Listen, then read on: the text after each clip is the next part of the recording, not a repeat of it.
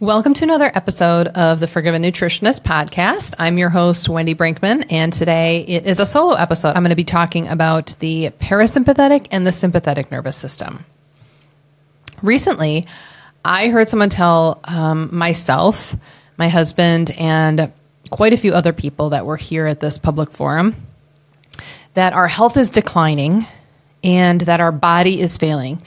And this person kept repeating this over and over again. I know that they said it at least 2 or 3 times, and they did say it with such passion and importance. And unfortunately, that may be true for some people. However, your body can change. And let's talk about that for a little bit. Yes, your physical age, the number that you are. For example, right now I'm 51. I cannot reverse that number no matter what I do. I was born 51 years ago.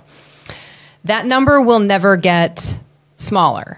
That number will only increase. However, your biological age, which is how your organs and your tissues and your cells act inside of your body, that number can actually reverse and reduce. And there's lots of testing and things that you can actually do to see your biological age. Unfortunately, when you're told a story like this, that your body is failing or that your health is declining, when you're told a story like this, immediately your body triggers its sympathetic nervous system, which then causes a chain reaction in your body of stress. And all the things that happen are, and this is just some of the things I should say, some of the things that happen is your food stops digesting, your heart rate speeds up, your bladder and bowels all of a sudden decide that it's going to store these things instead of releasing them. Your body expends a lot of energy because it thinks it's literally running from a perceived tiger.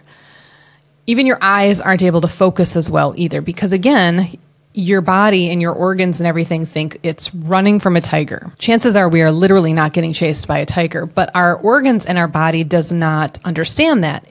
Our now stresses today, or our tigers of today, are a text from our spouse because we're fighting with them or a family member. It is the news that we constantly are bombarded with about wars or people starving or car accidents that have happened or 10-car pileups. Those are our tigers of today. So when your sympathetic nervous system kicks in, it's known as the fight or flight. And it has a purpose. It's supposed to be there.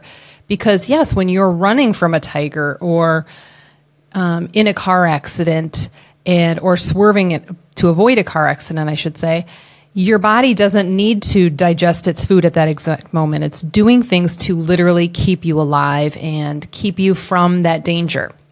So it's supposed to be doing exactly what it's doing. It's built and designed that way. However, on the opposite end, the parasympathetic nervous system is known as your rest and digest nervous system. This is when your heart rate is nice and slow, digestion happens, promotes relaxation and all the cells in your body. Your eyes even focus more clearly, so you're able to see and read better close up. This all stems in your vagus nerve. And your vagus nerve is one of the longest nerves that stems from the bottom of the brain, in the back of the brain. It goes all the way down through the neck, in the chest, and into your lower abdomen. There are branches that branch out in and around your ears and all in and around your lungs. But it literally connects your brain to your gut. And it is responsible for, again, your heart rate, the food, how it moves through your digestive tract. It even helps with speech production. It regulates sweating and blood pressure and even your mood. It also helps your organs, and the organs that it really impacts are your heart, your lungs, your stomach, and your intestines. And they all signal back and forth to the brain and vice versa. That is what tells your organs to either stop working or start working. So you really want to always promote parasympathetic nervous system. I'm going to give you a couple things that you can do that will help stimulate your parasympathetic nervous system to keep all your organs functioning properly and keeping that rest and digest system working well.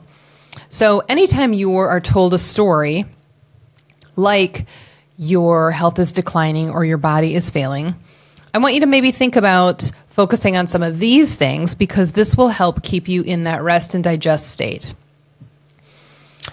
Breathing.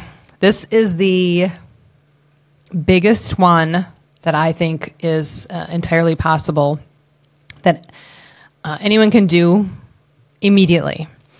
And the first thing you need to do when you're breathing is breathe through your diaphragm. Unfortunately, a lot of people breathe through their chest.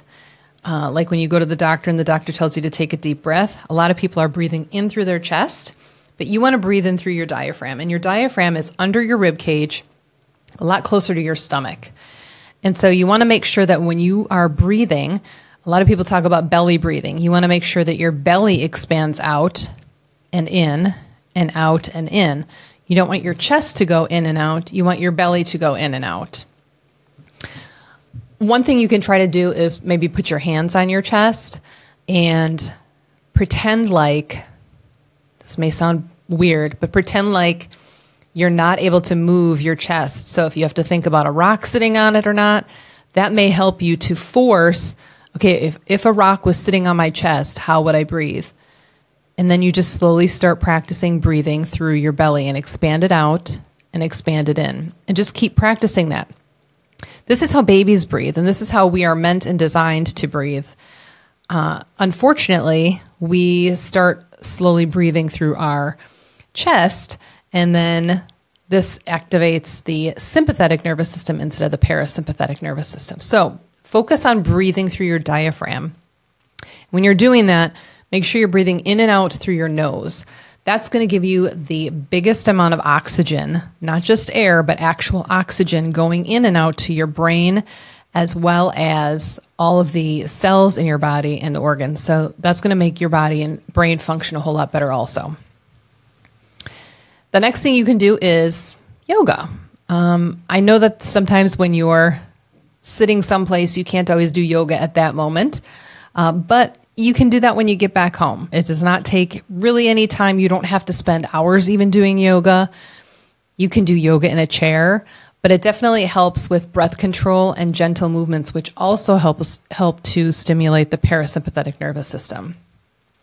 All of these things that I'm kind of telling you also can be free. Another thing that helps with stimulate your parasympathetic nervous system is exercise. This may actually sound a little contradictory because you are thinking that you should be resting, but sometimes exercise can really actually help with rest.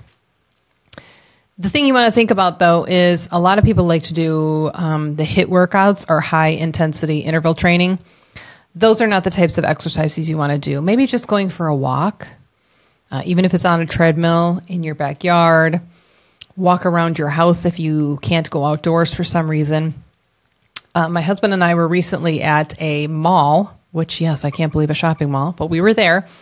And there were a lot of people walking around.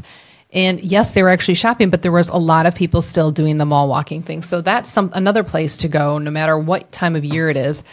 And that's great exercise for you no matter what. And it can really lower your blood sugars, which again is also contributing to some of the sympathetic nervous system. So you really want to work on exercise, which is definitely going to lower those blood sugars, and it's going to activate that parasympathetic nervous system. Again, the parasympathetic nervous system is that rest and digest. So far we've got breathing, yoga, and exercise. One thing that really helps your parasympathetic nervous system is sleeping. And I'm not just talking naps. I'm talking 7 to 9 hours of continuous sleep every day. If you're waking up constantly in the middle of the night, that's another podcast episode, and we can definitely work on that, but really start to try to focus on getting 7 to 9 continuous hours of sleep every day if possible. Your body goes through a car wash every day, and it needs to detoxify and regenerate new cells And that all happens in that 7 to 9 continuous hours. So really work on getting that 7 to 9 hours of sleep. And hydration is also very key for activating and stimulating your parasympathetic nervous system. Now, when I say hydration, I am not talking about coffee. I'm not talking about soda or any just drink in general. I'm talking about actual water.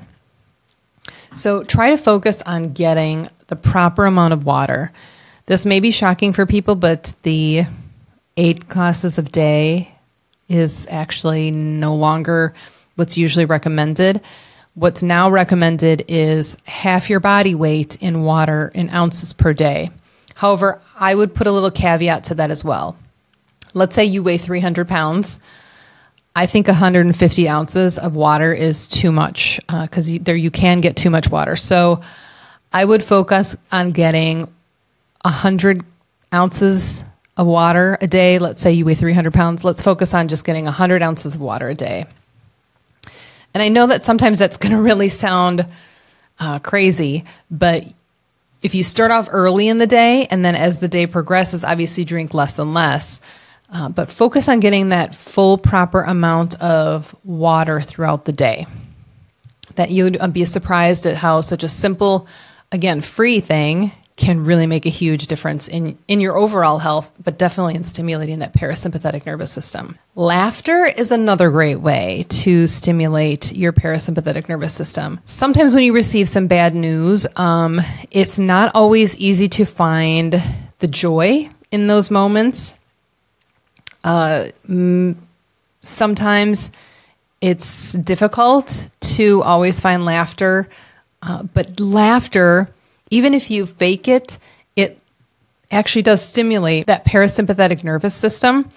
So there's plenty of clips out there on YouTube or Instagram or Facebook. So if you really must still focus on those outlets, I definitely would look up some laughter or comedians or just funny jokes because laughter is, again, such a simple, free thing that you can help to stimulate that parasympathetic nervous system. I don't know if you've ever heard of grounding, but grounding is another way to stimulate that parasympathetic nervous system.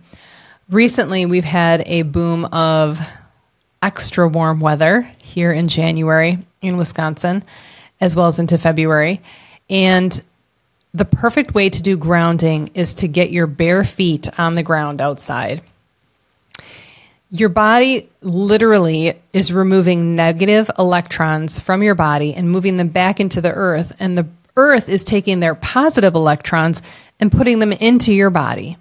And so doing this is such a huge thing for your overall health. And you'd be surprised, especially those that have high blood pressure.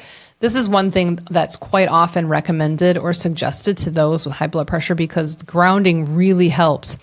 And high blood pressure is one of those things that happens when your sympathetic nervous system kicks in. So anytime you receive any kind of bad news or hear a story, if you do the grounding, that's definitely going to help you stimulate that parasympathetic nervous system and increase that relaxation and that rest and digest. So let's go over our list again before I get to the final thing.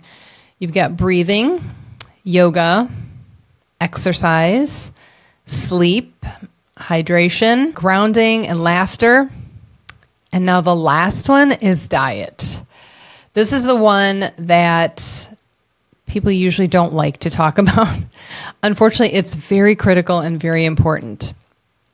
Your body literally needs protein, vegetable carbs, and healthy fats at every meal. This will help stabilize blood sugars, which then in turn helps stimulate the parasympathetic nervous system. When we were told that day that our health is declining and our body is failing, a lot of people are able to not think about that 2 hours later. However, some people, when they're told a story like that, it stimulates that sympathetic nervous system and it really holds on in their body and in their brain for a very long time, for days and even weeks sometime. I will say that when we were told that story, I unfortunately held on to that but mainly because I knew what it was going to do to people that heard this. And I noticed that a few days after that, there was some talk in a forum also after the fact, where people were chiming in their questions and comments and concerns. And the number one thing that I saw in this forum afterwards was everyone was then turning and focusing on their health and how they needed help or thoughts or prayers or anything for their declining health and their body that was failing. And that again told me that was a huge story that was told to a lot of people. And like I said, some people are able to work through that and get their body back into that parasympathetic nervous state, and some people are not. And so we really want to try to minimize as many stories that we are told. Unfortunately, what is going to happen is your health will decline and your body will start failing. But the beautiful thing about the body is that the body is designed to keep you alive, and it is constantly working to do its best to get you back to getting well. So it can only do good if you give it good. So the more you feed your body, not just physically with food, but mentally and spiritually as well, anytime you feed your body, as long as you're feeding it with good quality, positive, wonderful things, of course, you're going to get a much better, healthier, happier, calmer result. And another beautiful thing about the body is that God made it. And not only can the body heal, and He designed it to heal, but God can heal. So I don't want you to forget that part as well. And at the end of every episode, I always have a don't miss this moment. And for me, that's my don't miss this moment, is not only can the body heal. Personally, I can't heal your body. Your doctor can't heal your body, but God can heal your body. God made your body so that it can heal. He knows what He did when He made the body, and He made it beautifully, and everything works like this beautiful symphony and orchestra when it all just flows together. That is how the body works. And if one system fails, all of them slowly start to fail. But yet at the same time, when one system starts to heal, it has a ripple effect, and all the other systems slowly start to heal and do better. So try to remember that and focus on that. If that's your one takeaway from this episode, my don't miss this moment is that not only can your body heal, but God can heal your body. So try to minimize the stories that you are told and make your own story, and make your story about how your body is going to heal. And watch how your body will improve. I can't wait to see you next time on the next episode of the Forgiven Nutritionist podcast. I don't know if you've heard about Metabolic Daily, but here are what 2 of my clients recently told me. My cravings have decreased and I feel so much better. I'm finally able to manage my weight. I no longer crave sugar and sweets, and my blood sugar levels have been stable. Metabolic Daily naturally replenishes your gut microbiome and supports healthy weight because it helps your body do more with the good food you eat. It supports butyrate and GLP-1. GLP-1 is a hormone produced in the gut that helps reduce appetite, releases insulin, and controls blood sugar. Butyrate is a short-chain fatty acid that helps with blood sugar response, gut permeability, and immune function. Unlock an exclusive 20% discount on your first month's membership by entering my unique code when you click on the Linktree link in the show notes. If you are looking for a trustworthy place to choose all of your supplements, FullScript has 285 different brands to choose from. They did the work for you to check quality standards for all the supplements they carry. These standards are important because they help to ensure a product is safe, effective, and accurately labeled. FullScript uses third-party companies to provide unbiased assurance that certain quality criteria are met when they add a company or product to their inventory. When you set up an account with FullScript, use my link and you'll always get 15% off your supplements. If you want to continue learning and hearing all things nutrition for your mind, body, and spirit, click like, subscribe, or favorite me on whatever podcast platform you use. Or you can find me at ForgivenNutritionist.com. This podcast was designed to educate, inspire, and empower you to achieve your health and wellness goals with your current healthcare provider. It is not meant to diagnose or treat any illness or medical condition or take the place of any treatments from your current healthcare providers.